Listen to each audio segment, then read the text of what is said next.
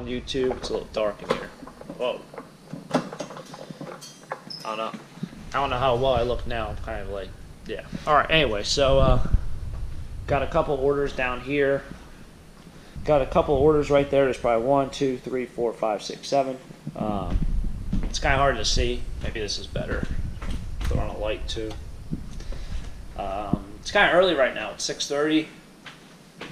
Not that early, but it rained last night. It rains every single day here, and that's why I can't cut the grass. It's kind of getting miserable out there. But today's a thrift store vlog. We're heading out to Harrisburg, Pennsylvania, and I know it's a long drive. It's about 110 miles one way, and then I go to a couple other thrift stores on the way back, so it makes the trip shorter on the way back. Eventually, the last one I go to is like maybe 60 miles away. So, you know, I do pick up a bunch of stuff, but I know a lot of people have been asking for more thrift store videos, so let's go out there and let's go treasure hunting. Let's do it. If you're someone who enjoys shopping at thrift stores, enjoys vintage clothes, enjoys sportswear, maybe even some other bric-a-brac that might come along, we're going out there. We're going to a couple thrift stores, so let's do it. Alright, so we're here at Community Aid. There's already a line. I didn't get Dunkin' Donuts. I ran into traffic because of rubberneckers, but yeah, we're here. There's already a line. Join the line.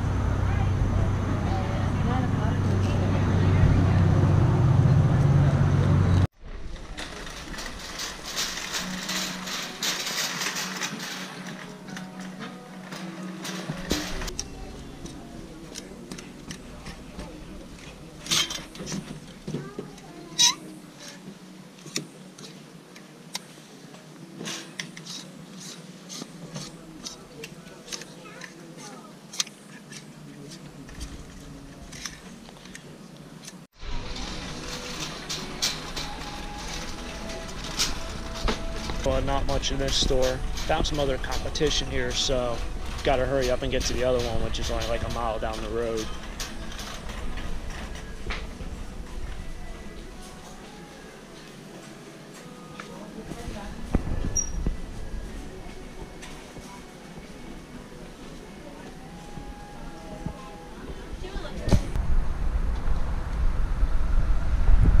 Alright, second thrift store today. Last one was kind of a dud. Only paid like $6. I got like 5 items of clothing.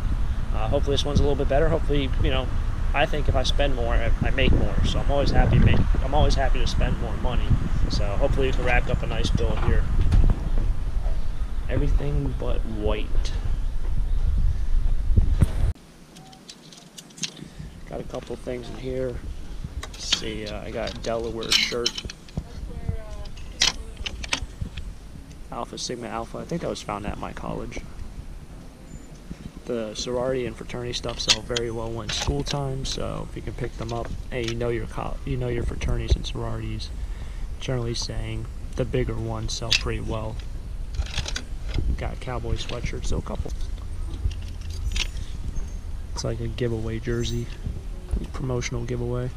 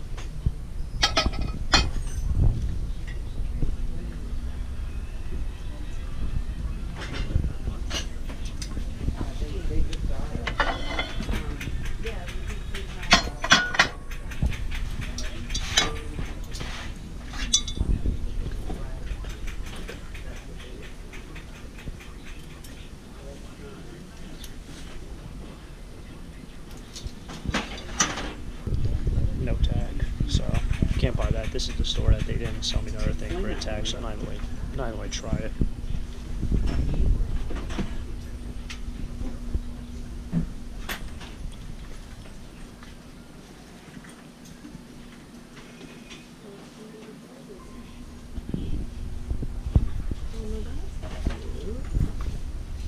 That is beautiful.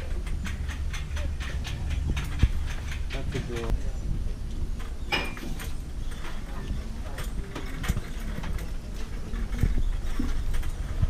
I don't know how well you can see this, but this person has tint, but it's like only on half of their window. That's wild. I don't think I've ever seen something like that.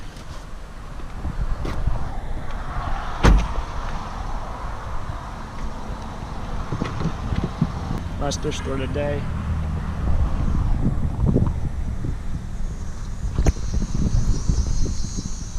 Here we are, Lebanon. I think that's where we are, Lebanon Valley. But this one's usually pretty good. Thank you. Yeah, no problem.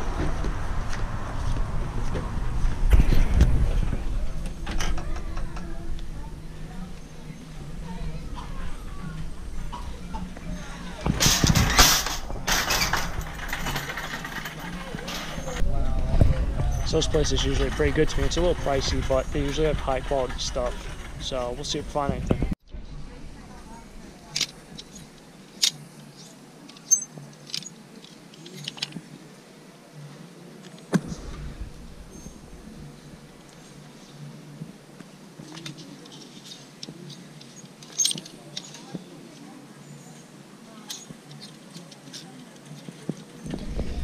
Under Armour shirts. So like this shirt right here, where is it?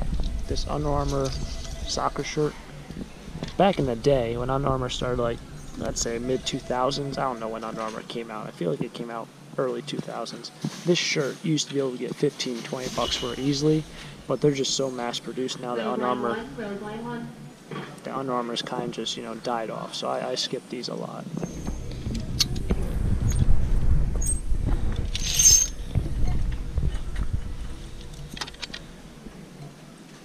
This is a lady shirt.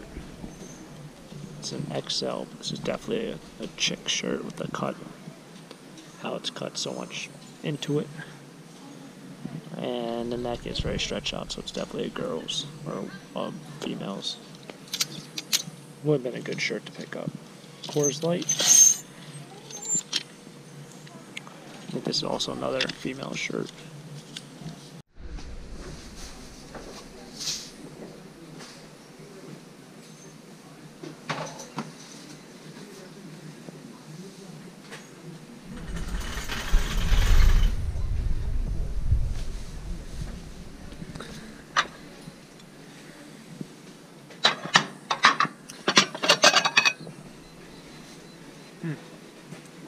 It's got the old stickers on it.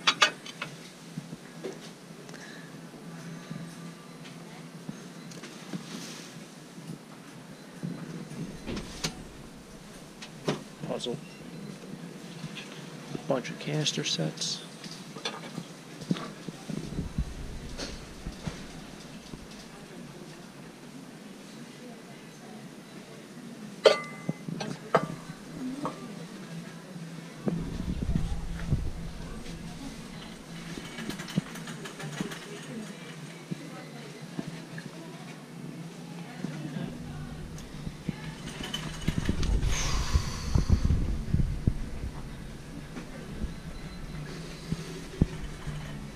Bunch of candles. It's pretty interesting stuff here, like always. Nothing I really can use.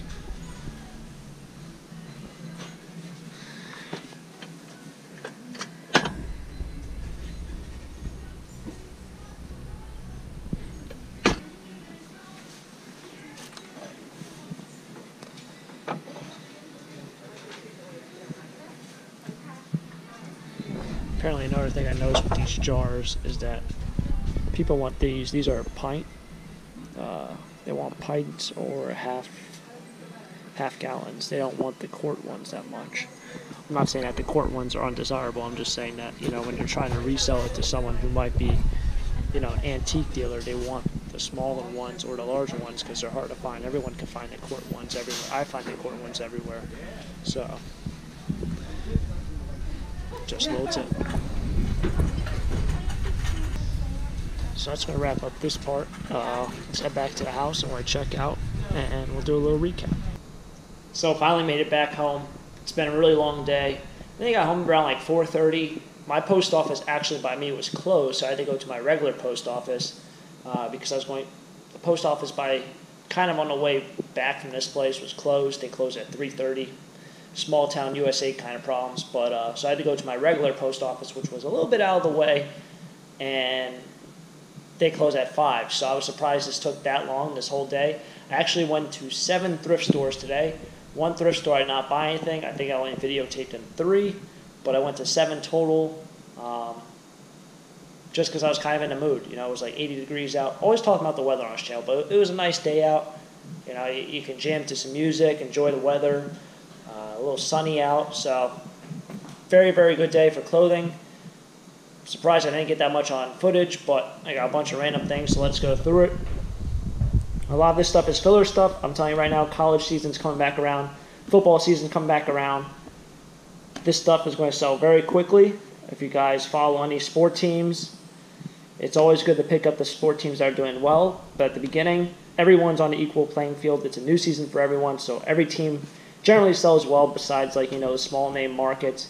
You know, you got Jacksonville Jaguars, you know, and other smaller teams. Carolina Hurricanes for hockey. You know, stuff like that. So, went to the thrift store yesterday. This sweatshirt was there. It was not half off yesterday. I went back today. It was there half off. It was originally $6. Only paid $3 for it. It's a vintage 90s sweatshirt. It's not really appearing like it's a big logo, but this is pretty obnoxious, this logoing. It's pretty large. So, that was cool. Penn State University sweatshirt. This is a pro weave. This is a pro weave. It's not a reverse weave, but it's a similar quality Champion reverse weave sweatshirts. Very hot. Very good sellers, Pro Weave.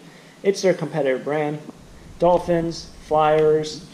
It's the Legends of Hidden Temple. I've had this shirt 3 times. I've sold it always 3 times. I've sold all 3 shirts for $10 a piece. Always good to pick up this shirt, $1.50. Pittsburgh Panthers, Alpha Sigma Alpha. Westchester, Delaware. Cowboys football sweatshirt. Syracuse University t-shirt. Sold a lot of Syracuse stuff this summer, so I decided to pick this up. Boston Red Sox, Bucknell. Price is Right. I've had this shirt in the color of white, and it's sold every single time. I've had a lot of people ask me, hey, can you make 5 or 6? I don't make these. This is just how I buy them. I buy them from the store like that. So they are a hot commodity. They're really cool. All this game show. T-shirts are always good to pick up. So picked up this one. It was only 50 cents, so you can't beat that. Millersville University, Lafayette College, Wichita State, Georgia, Arizona State. Nice vintage Reebok sweatshirt. It doesn't have the tag, no size, but I think it's a medium or a large. Kutztown University, nice Mickey Mouse t-shirt. Colorado State University, nice vintage Hard Rock Cafe. Alabama, Miami, Yale. Yale is probably one of my hottest schools aside from Harvard. For some reason, the Ivy League schools sell very well. Penn, like I've said in a previous video, Penn sold very well. I sold a Penn shirt this week. Maryland, old vintage Pittsburgh Steelers, Towson. Nice Jeff Gordon vintage, I think it's from 98. Yeah, 98. Another Syracuse and a Stanford. So that's for like the main clothes. A lot of them are filler stuff. A lot of people ask me what I get for them. I sell most of the stuff on Etsy. I get about $8 to $15 for a t-shirt. All this college stuff I'll probably get around 10 or 12. The sweatshirts I get anywhere from 12 to 15. So when you pick them up for 50 cents or $1 or $2 and you're selling stuff for 15 bucks, you know, you can pick up 30 or 40 articles of clothing, sell maybe 2/3 of it within a couple months. You know, it's definitely worth it in my. It's definitely worth it in my mind. It pays for the day, as long as you can source and you have places to store this stuff. It definitely pays off in the end. Nice vintage starter. No, it's not starter. Nice vintage snapback hat for Chicago White Sox. Picked up 4 Nintendo games. I don't come across Nintendo games like ever. This was all that they had, and the surprising thing about it was they were 49 cents each. No price tag. It was in their section of VHSs. I asked the lady, this is not the same store that I bought the Sega Genesis games. This is a different store, but I asked her what were the prices on them, and she's like, well, I'll give you the same price of VHS, which was the same thing that happened at the other store. 49 cents each. They're not great games, but anytime I could pick up an original Nintendo game, 49 cents or under $1, I picked them up. So you got World Class Track Meet. Baseball Stars is a Japanese game, I think. It's pretty common. Super Mario Brothers Duck Hunt. Got some gook on it right there. And Excite Bike. This was one of my favorite games growing up. I don't know why, but it was just so much fun to play. Everyone remembers the ramps. The big ramps. I don't know why I remember that. And going over them really fast. I don't know. But yeah, that was a fun game. And these other games are pretty fun. I think this was the one with the power pad that never really worked. So, I saved this for a person at the flea market. I get a lot of people ask me about video games. Generally, I save it for one guy in the morning.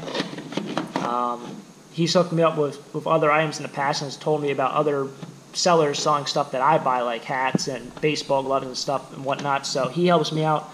I try to pick this stuff up for him. Obviously I'm not going to sell him a $100 game for $3, but if you find these at the flea market for $3, it's still a great deal. So I'm going to save that product for him. This 49 cents, can't beat the price. Insulator, it's a bluish one. Brookfield, pretty common. New York, I don't think it's chipped on the bottom.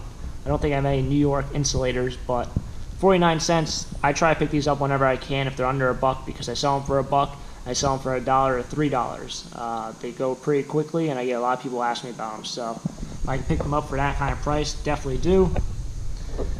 This is, let me show the better side. This was 49 cents also. It's a Pyrex cup. I think it's a fairly new one. Number 17. They're not worth that much, but it's always nice to find Pyrex, and I give it to my Pyrex friend whenever I can because I know she's a collector. So anything that's unusual or cheap, I try to pick up. This, I think it's Hazel Atlas. It has no name on the bottom. This is 49 cents for 4 of them. Kind of had that glass bake look to them. It's a milk glass style. I wasn't sure if it was Hazel Atlas or Pyrex unmarked. I don't think it's Fire King. Could be Fire King. But 4 of these for 49 cents, I mean, not really going to question it. If not, if she doesn't want it, I'll bring it to flea market. I can get $1 or $2 a piece for these. These are nice vintage ones, so keep that. And I had a huge conversation with the lady there about this piece. I believe this is a crock. A crock that's a pot, not a crock pot. Great, I just got dirt all over this stuff. Oh. So I got dirt all over my shirt. Oh well. This is only $1.99. You can't beat the price, This is definitely an older one. I'm pretty certain. It's in good shape. It is cracked. But it's a nice one. It's not something you can find at Home Depot. It's a nice piece. Probably asked $5, maybe $10 for it. The flea market, might keep it for myself. I had a huge conversation with the lady there, and she was a big, I wouldn't say pot dealer or pot fan, but she loves her pots. She was talking about how she used to get Oriental ones, and she used to keep all the ones from a thrift store, and I was like, oh, I don't know if you should be really telling me this, but they get a lot of pots in there, and she keeps the cool ones apparently. So she asked me about that. I said, hey, look, I know it's $2. It's cracked and everything. This is after I paid for it. I was like, yeah, it's a nice one.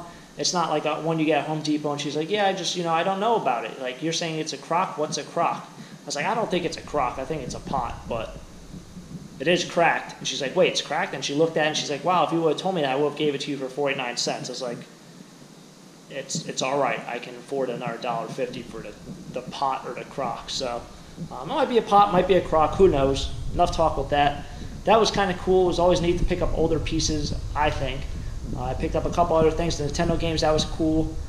Pyrex, Insulator, the unknown Pyrex. I don't know if it's Fire King or whatever it is, but very happy about that. If you're stopping in for the first time and you like these reselling videos, Make sure to check out my other videos. Check out the thrift store videos. Check out the flea market videos. Hopefully it gives you some ideas to what to look for in the future. And as always, have a great day. Keep living the dream. Peace!